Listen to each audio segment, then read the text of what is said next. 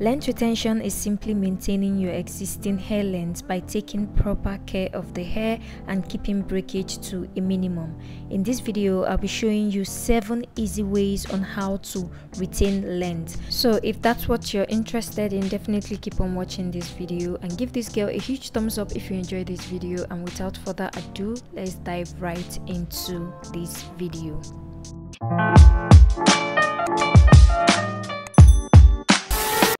So guys, the first thing on the list is moisturize and seal your ends.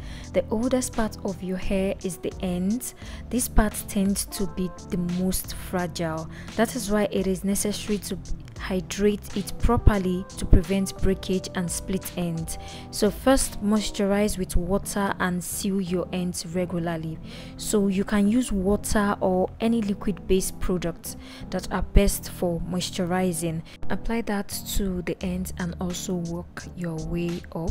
So next, you want to seal the moisture with something. It can be oil, it can be butter, it can also be any cream of your choice as long as it's a sealant. So I like making use of my oils or my Do Grow hair treatment. So just apply that onto the area where you spritz your water or your leave-in. Make sure you use your hands to massage it in and then you're good to go. Next thing on the list is to always detangle your hair and be gentle with it. So detangling is very necessary. You want to make sure you detangle your dry or your matted hair before going in to style or wash your hair. Do not rush through detangling. Always detangle in sections. This will make it much easier. So, and also make sure you detangle while your hair is wet. You can spritz water onto your hair. As for me, I like going in with a conditioner, which makes it very easy for me to detangle. Then I make use of my hands like so to separate it, especially if my hair is very tangled and is matted. So I like going in with my fingers first to separate it, and after that I make use of my fingers to finger detangle, as you can see what I am doing right here. So after doing all that, I then go in with my Tangle teezer. Then I make sure to start off from the ends of my hair and gently work my way up to the roots of my hair. So when it comes to detangling, you want to make sure you use the proper tools to detangle. So it can be a wide tooth comb, it can be a detangle brush, or it can also be your fingers. So guys, another way you can help retain length is by getting rid of those split ends. So you need to stop holding on to split ends for the sake of longer length. Split ends will continue to split up the hair shaft, cause tangles, and which will also lead to more breakage. So make sure to trim off unwanted split ends every 2 to 3 times in a year. Also make sure to do this when it is needed, when your hair needs it. Okay, don't just go in and just trim off your hair just because you want to trim off your hair. Make sure your ends really need them.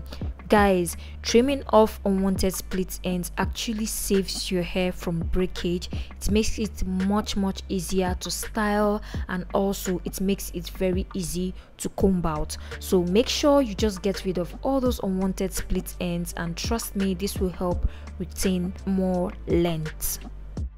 So guys, another tip I have for you is to always make sure you wash your hair in sections. This should be a must. Preferably wash in twist. Washing your hair in sections help prevent knots and tangles when washing.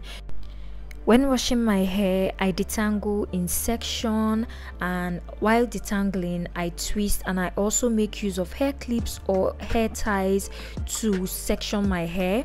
I also scrub gently and also secure the section back into place before moving on to the next. So this process may take up a little bit of time, but it is guaranteed to lessen breakage and tangles while shampooing.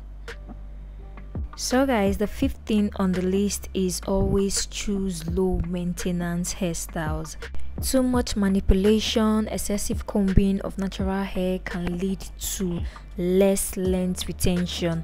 So low maintenance hairstyles are those that don't involve daily styling. Do more of hairstyles that keeps your fragile ends tucked away, such as cornrows, twists, and also avoid hairstyles that are high tensions, hairstyles that actually give you headaches or soreness during styling or after styling, as this could lead to hair loss and hair breakage.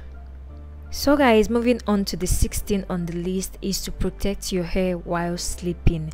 Cotton is a highly absorbent material that could dry out the moisture on your hair. This can also cause individual strands to tangle and break.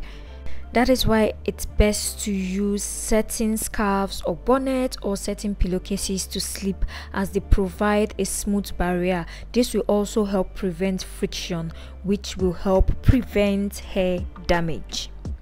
So guys, the last thing on the list is protein and moisture balance. It is important to have a good protein and moisture balance in your hair regime. Too much of either can cause hair breakage. Try alternating weekly or every 2 weeks between moisturizing and protein conditioners. So guys, this is where I'll be drawing the curtains for today's video. I hope this video was helpful. If it was, don't forget to like this video, subscribe to this channel if you haven't done that already, and don't forget to leave your comments on the comment section. Thank you so much for watching this video, and I will talk to you guys in my next video. Bye.